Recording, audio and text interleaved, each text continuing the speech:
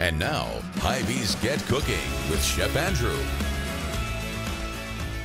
I'm Chef Andrew with Hy-Vee, and with Thanksgiving next week, everybody's going to have green bean casserole on their table.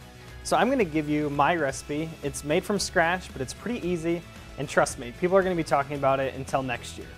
So we're going to start off by melting a couple tablespoons of butter in a saute pan. We're going to throw in some shallots and garlic, and then add some mushrooms. So I've got some shiitake mushrooms here and then some diced portobellos. We're going to let those cook until the mushrooms cook down a little bit and release some of their moisture. Now we're going to add a couple tablespoons of flour and stir that in with the butter. We're making a roux here, and we're just going to let it cook for a couple minutes to get rid of that raw flour flavor.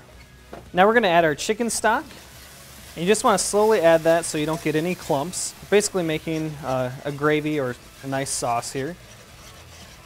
And then we're going to throw in some heavy cream as well.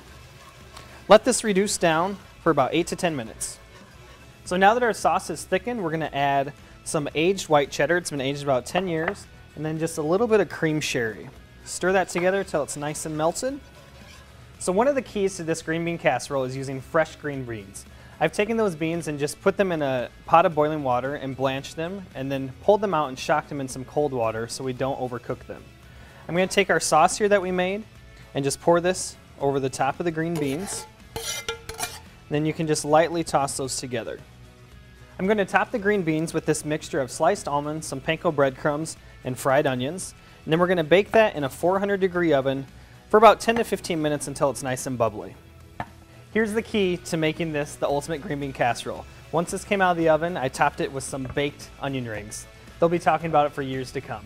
For this recipe and more, visit Hy-Vee.com.